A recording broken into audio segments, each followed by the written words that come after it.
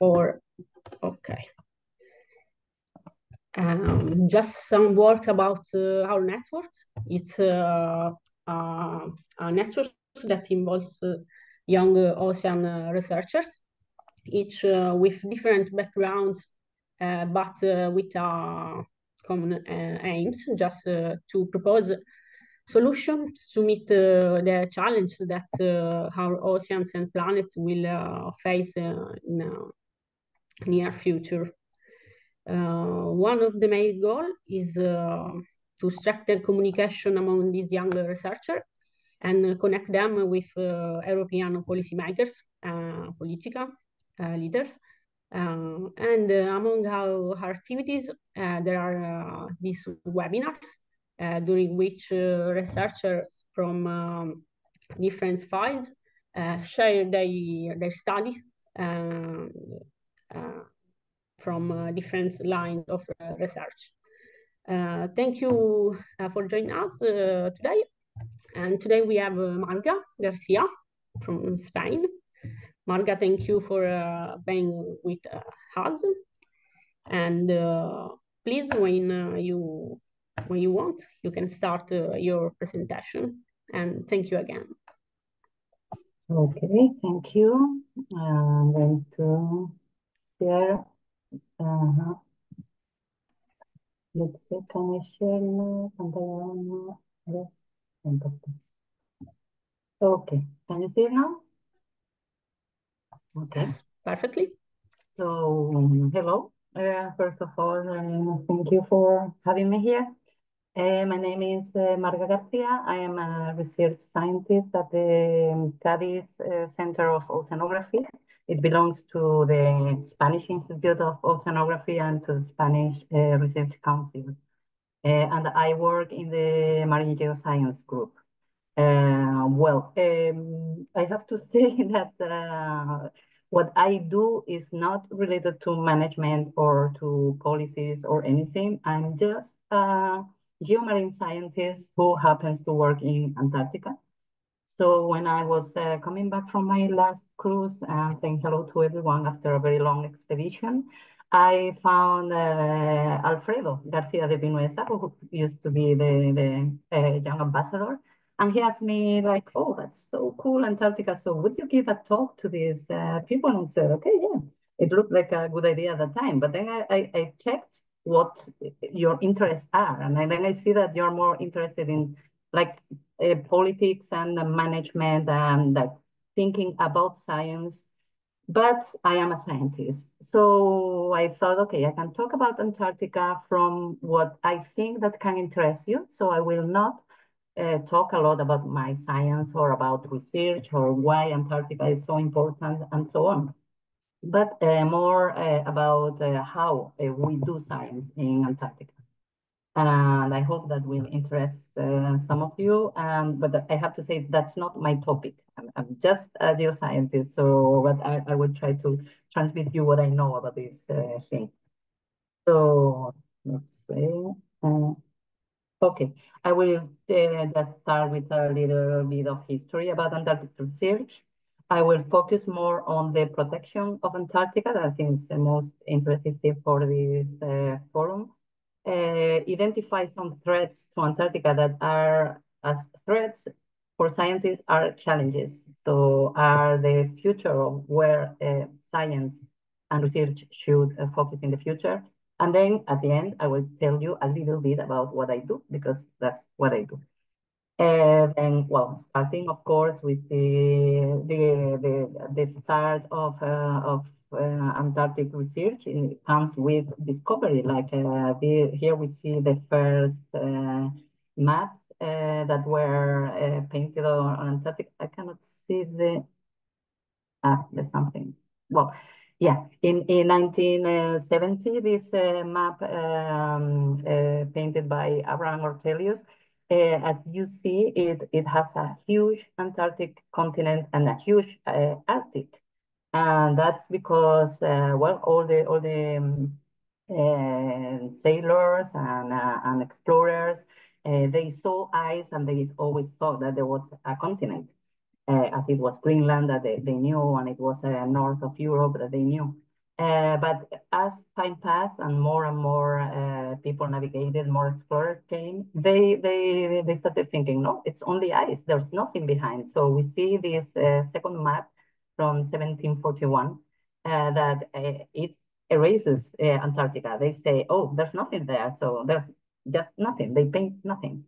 But of course, exploration continued, and they eventually in 1820, three explorers, three seamen saw actually Antarctica. They were Nathaniel Palmer from the US. They were Bellingshausen, that was probably the first one, and then also Edward Bransfield. They all have their name given to ships and seas and stations and everything. They were like the first one.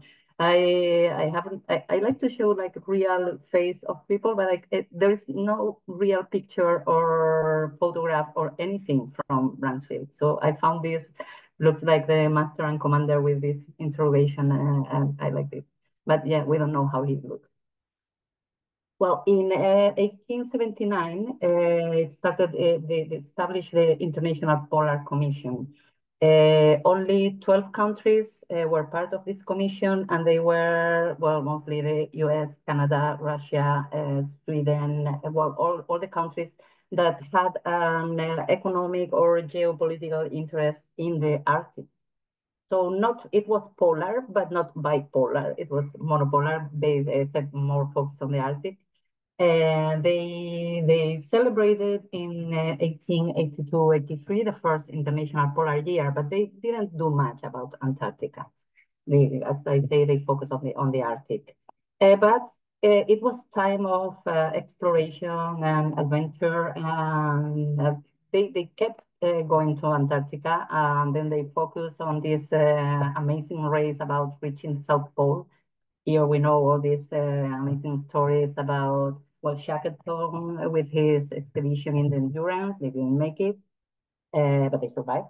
We have Amundsen and Scott, who reached the South Pole only with 1 month of difference, and with the big difference that Amundsen survived and Scott and his team, they died. They didn't make it. It was very tragic, but well, they liked adventure at that time. So, but they did it. They reached the South Pole. And then exploration and science continued. So this in the second International Polar Year, it was 32, 33. There were already 34 nations participating, so we see that there were more and more interest in this research. Here I found this stamp printed by in Russia, but we see that what we see in this map in the stamp is the Arctic. So yeah, Antarctica was still not so interesting for them. And then it came the International Geophysical Year in 1957, 1958. Here I have collected just from the internet some of the stamps and posters and graphic material that was printed for that year. It was a big thing. It was huge, not only in marine research or the earth science, but also in like space exploration. And they call it the year that made Antarctica, because during this year, they decided that Antarctica had to be explored. And there were 67 nations that participated.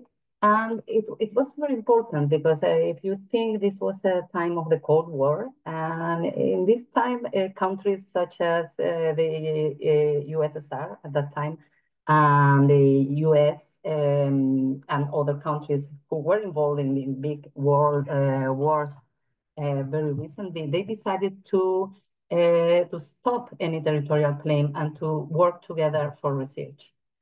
This is very important, and it's the base of the treaty that is allowing to keep Antarctica for research.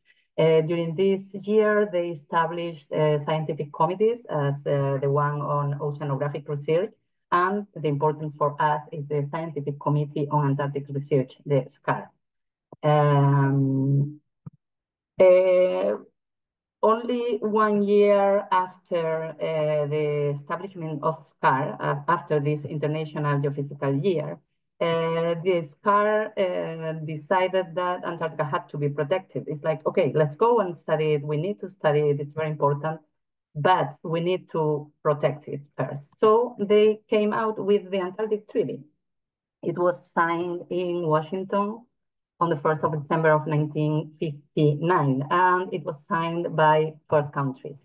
As you see here, we have also the countries that have more economic or geopolitical interest in Antarctica. Of course, here we have Chile, we have Argentina, South Africa, New Zealand, Australia, and many other countries who were already doing research there. So let's talk about the Antarctic Treaty that is still, although it is old, it was signed in 1995, but it applies today. So this Antarctic Treaty is composed of 14 articles, and here I'm showing you a print of the original document. It was written in 4 languages, English, French, Spanish, and Russian.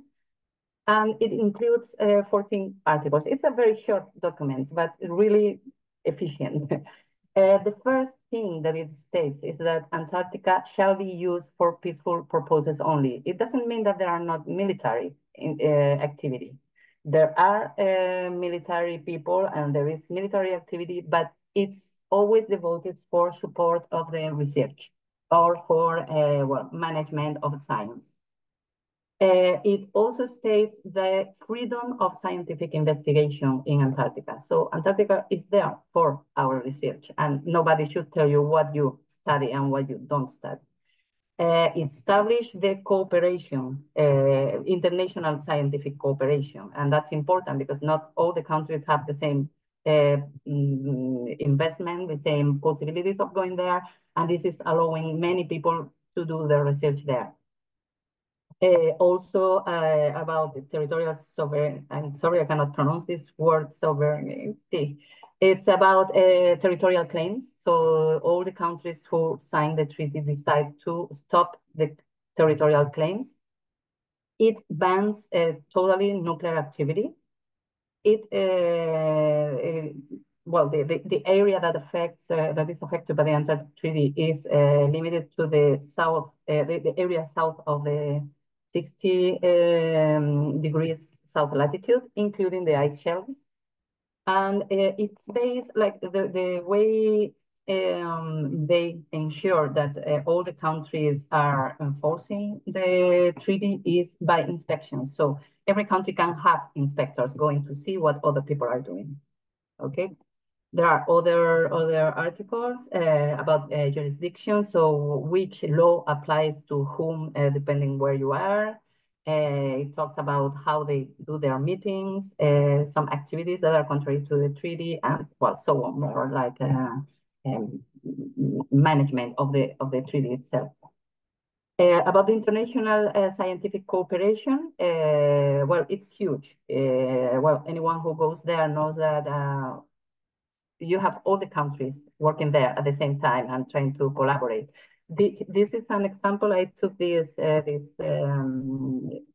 image from the CONNAB meeting document, and this is this scheme on the different international projects that were carried out in the Spanish Antarctic stations between 2014 and 2023, taking into account that the 2 COVID years were very limited in research.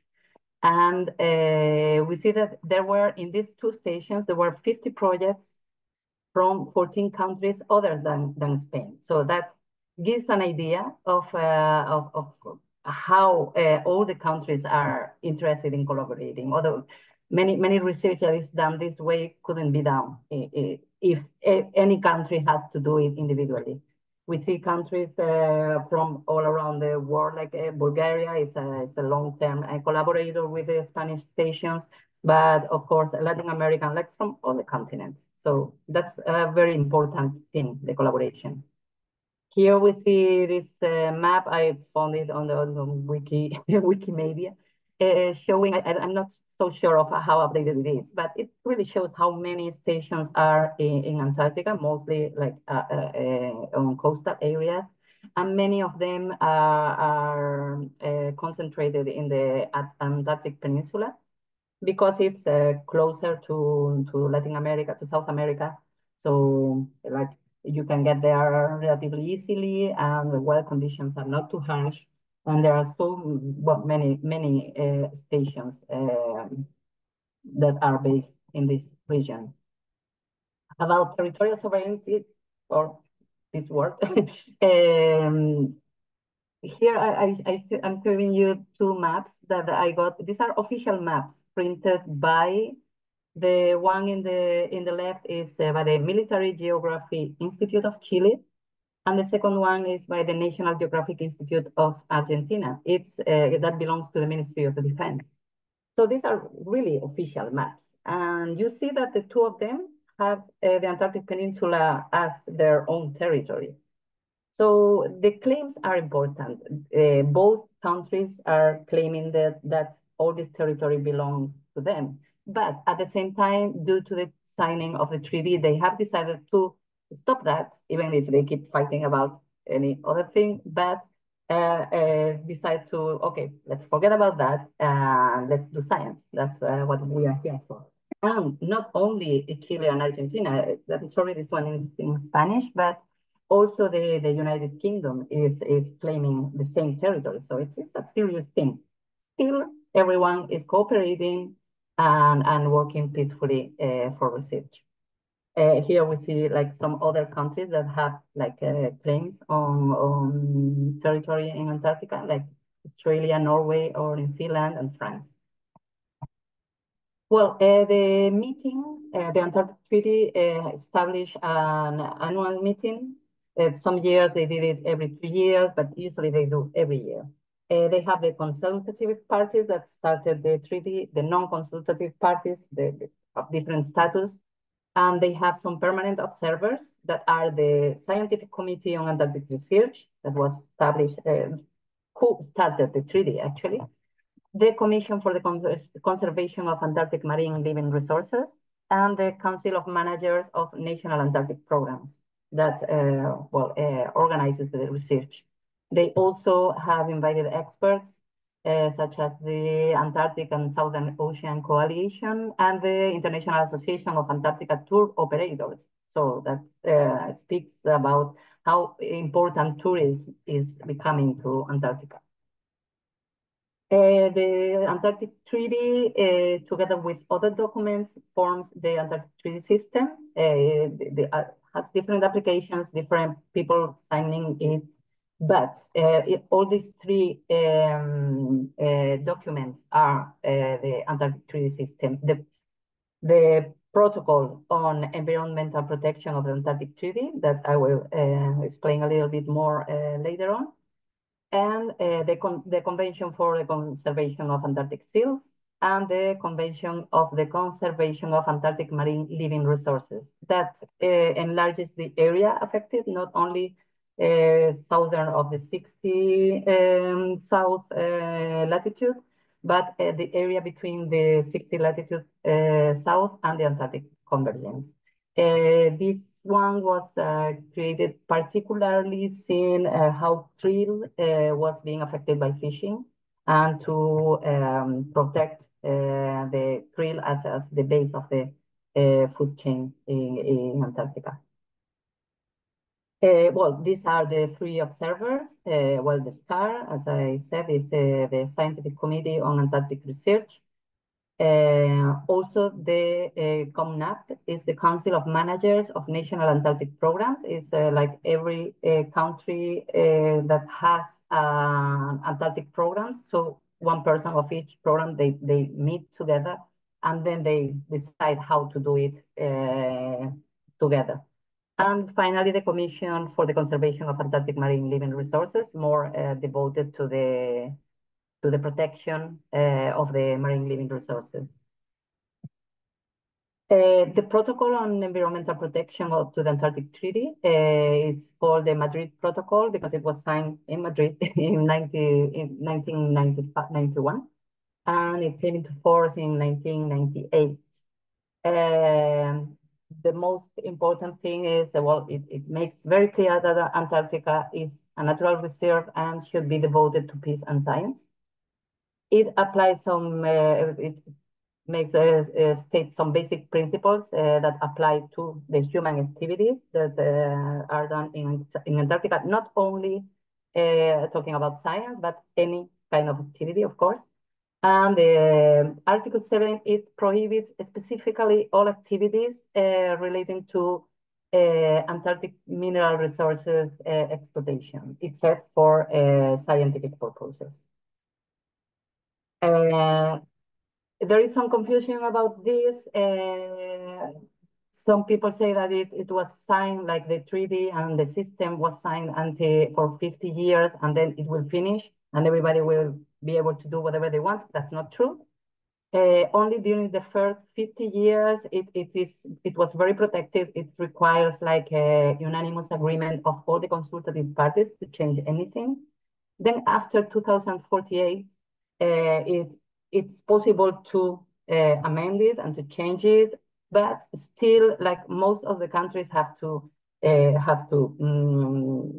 adopt the measures. Like they have to decide and they have to agree. Particularly the prohibition to exploit mineral resources is even more close. It's more difficult to overcome.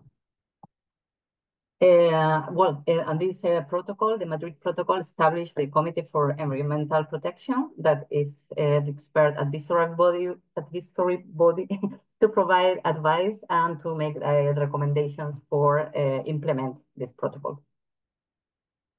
The protocol has 6 annexes. The 4 first of them were adopted as it was signed. The 5th one has been adopted more recently in 2002, and the last one is signed but has not came into force yet. It has to be like applied to the well, it establishes that every activity that will be done in Antarctica will have to have a proper study of environmental impact assessment that will pass, it will be approved or not. It establishes the fauna and flora that has to be protected. It talks about waste disposal, both in stations and during navigation. Also about marine pollution. Then the protected areas, they establish different types of protected areas where you can do different activities and they are subjected to different policies. There are the Antarctic Specially Protected Areas and the Antarctic Specially Managed Areas, one more protected than the other. And they also establish a list of historic sites and monuments. Like, well, there are many rests of human activity in Antarctica that even if you see that sometimes and you think this is an aberration, this is part of history and they decided that it has to be protected. And finally, the last annex is a liability arising from environmental emergencies. So if something happens, what do we do and how do we do that? This one is not still into force. Well, now I have identified like a little threat, a list of threats to Antarctica. I have checked what is the focus of research in different institutions and what they think that are the main problems facing Antarctica. That is actually what, if we think of the future, where we should look at. Threats to Antarctica are actually threats to the planet because, well, Antarctica holds the key for the future, for what will happen to climate, for the planetary climate in the future. As some threats, I have identified climate change, tourism or human activity, pollution, biodiversity, and the exploitation of natural resources. There may be others, but these are like everyone agrees that these are actually they are interconnected. Like they are practically the same threat, but with different phases. And here you are seeing penguins. I've not shown any penguin yet, so of course you deserve penguins. About climate change, I have chosen these three figures. They were produced by the Laboratory on Global Climate Change of NASA, and they show the land ice mass lost between 2003 and 2023. I think it would be the last one. This is like something like gigatons or something like crazy numbers of ice loss. And this is not models. This is documented. This is real. We see how Antarctica is losing ice and how this loss of ice is actually concentrated on the East Antarctica and Antarctic Peninsula. This has impact, as we all know, about like global sea level rise and changes in the oceanographic currents and so on.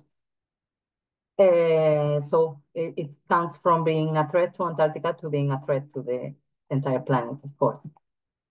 Tourism and human activity. I really love this photo of, it's a very old photo of tourists, Russian tourists, like having a bath in Inception Island. I really like it because also the ship that you see in the back of the photo is the Explorer. It sank in 2003. I'm sorry, but it hit an iceberg and sank. So I think there were no casualties, but yeah. Not only tourists are polluting Antarctica. Here I'm showing you the two photos with oceanographic ships. The one with the penguins, it was taken by our group. This is our ship. And you see this smoke. Of course, we try not to pollute, but we have to be aware that every time we go there, we are making an impact. We try to minimize that. That's okay. The other one is in King George Island. That's a plane of the Uruguayan Air Force, I think, two research ships and one touristic cruise ship. So yeah, there are many people going there and it has an impact. About the loss of biodiversity, there are many issues. There are many people studying this. You see the picture in the lower part. These are the species that are trying to, that are being protected in Antarctica. There are like many plants and lichens, so many invertebrates, all around Antarctica. They are identified. They have classified some biogeographic regions where the protection applies in different ways. But still, this map that you see in the middle with the lines, it shows it says a global port-to-port traffic network of all ships that visited Antarctica from 2014 to 2018. So the ships that reach Antarctica, they have been all around the world, and they bring, as they call us, hitchhikers, many species that are alien to Antarctica. So that's a problem to Antarctica. We have, for instance, the problem of the bird flu that is affecting not only penguin colonies, but also other birds in Antarctica. And it's a big thing. Antarctica used to be isolated. It's not isolated anymore. So we have to take that into account. And of course, the exploitation of resources. That's, eventually all the territorial claims and why everybody is there is because there are resources. Here there is a map. This was published in Earth Science Reviews about all the mineral resources that have been identified in Antarctica so far. And I think as more ice cover is lost, there will be more and more outcrops and places where mineral resources could be exploited. And actually, the authors of this paper, they say that, like the technology is improving, so there is less hazard for mining activities. So maybe when they revise the protocol, they could start allowing some mining activities. Like, okay, well, we'll see. And this is only mineral resources, not talking about oil and gas. So that's, well, fortunately, so far, so good, we are protected. Also, of course, fishing. Fishing, both legal and illegal fishing is a problem in Antarctica. Not only whales, we always think of like people killing whales, but just krill, that is small shrimps. Sorry for biologists for saying small shrimp, but yeah, krill is the base of the food chain. So the exploitation of krill is a big problem for all the rest of the biodiversity in Antarctica and extended to the rest of the planet. Well, and finally, this is the general rules that apply to Antarctica when it comes to research or any other activity. And then I will now explain just a little bit of what I do, just in case any of you is interested in this kind of things. I started my work in Antarctica with my PhD that was in Brownsville Basin, Antarctic Peninsula. And I've been there in 5 different expeditions, one in the Nathaniel Palmer from the US, 3 in the Spanish Hesperides, and one drilling expedition in the JDS Resolution. The project I am now, I will not talk about all the rest, is a project Ant-Ocean. This is the photo is from the start of our cruise in Ushuaia this last January. And this project is studies the Antarctica Peninsula from the tectonic and climatic point of view to study the evolution of how the tectonic evolution has affected the establishment of the current ocean circulation and biological productivity or since the Miocene to the future. So that's a long thing. In this cruise, we had 3 sub-projects, and this demonstrates also how cooperation in Antarctica is needed. In this cruise, there were people studying from the opening of the tectonic plates that allow the isolation of Antarctica to the little microorganisms that are alive today and might be affecting penguins. So we try to be together to use one cruise and one ship and one time for doing a lot of things that are interconnected, but we could not do that by ourselves. Well, the cruise we did this year, we used like many different types of equipment for geology, biology, oceanography, geophysics, etc. What I do, and my personal interest, is a study of contourite features, contourite depositional systems, to study how the intermediate and deep water circulation was in the past and how it is today. So, well, we have an idea how the general ocean circulation scheme is, but we go there, we make like some seismic profiles to identify some sedimentary features that result from this ocean circulation. So if we know where we have a mound created by the current, then we know that we have a current, and we can see how this current has evolved in the past. And then we are trying to reconstruct, like here we find how the seafloor is, which features are there, and how they relate with currents, and then we try to establish how this oceanography has evolved since the opening of the basin. Just that. I'm not going deeper into that because probably it's not interesting to anyone. Just to finish, things about being a scientist in Antarctica that are a bit different to working in other places.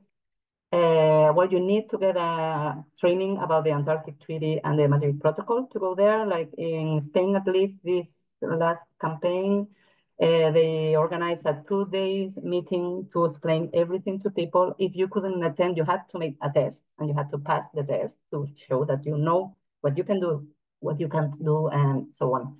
Medical certifications are very, very extreme because, of course, you don't want to get sick in Antarctica. It's a very long trip because it's far. That's it. It's far from everything. Well, if you don't have spares, nobody will bring them to you, and like everything is very complicated. Particularly if you work on ships as us, the ships are used for science and for logistics, so you waste a lot of time in logistics. Of course, the high dependence on weather conditions, that's easy. About the logistics, I am showing you, this is the profile picture that I show. That's me while we were crossing the Neptune's Velus. That is this very narrow entrance to the Deception Island.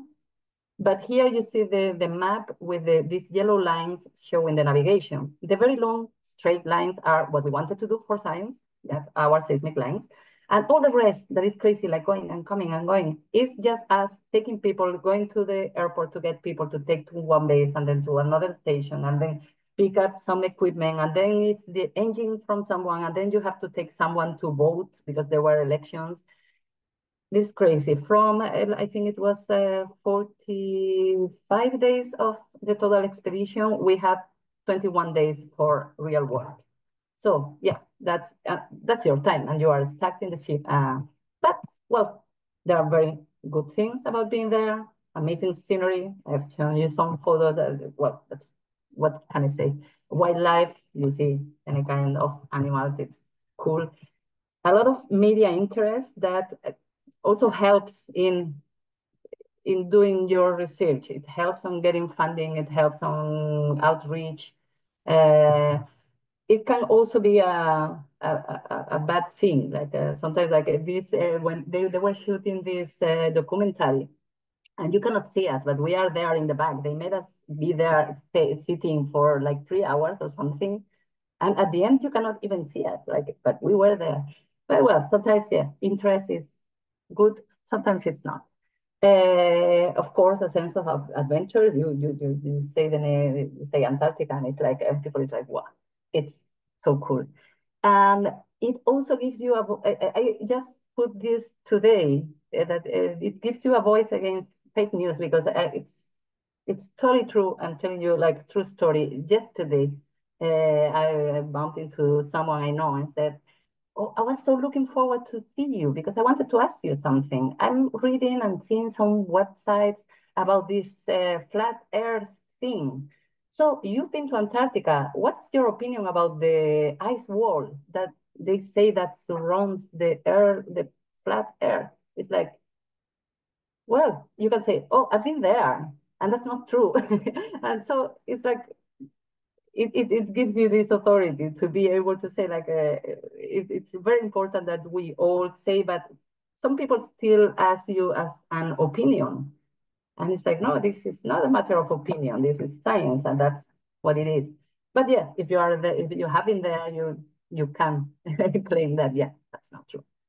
And this is a true story. It happened yesterday. And I think, well, yeah, as early career scientist, I know this association of Polar Early Career Scientists, APEX. It works for both for Arctic and Antarctica. They've been working for a long time. They are sponsored now by the University of Norway, from Norway's institutions, but they are partners with many organizations. They provide like resources for career development for any early career scientist who is interested. They do a very good work on education and outreach. They have a mentoring program that is working really well. And they provide like information about jobs, PhD opportunities, and so on. So I really encourage you to join if you are interested. I'm giving you more penguins because there were only a few. So, and these are in color. It's a very beautiful picture. And that's it. And here you have my email address in case anyone wants to make any comment or any question. And that's it. Thank you. Thank you, Marga.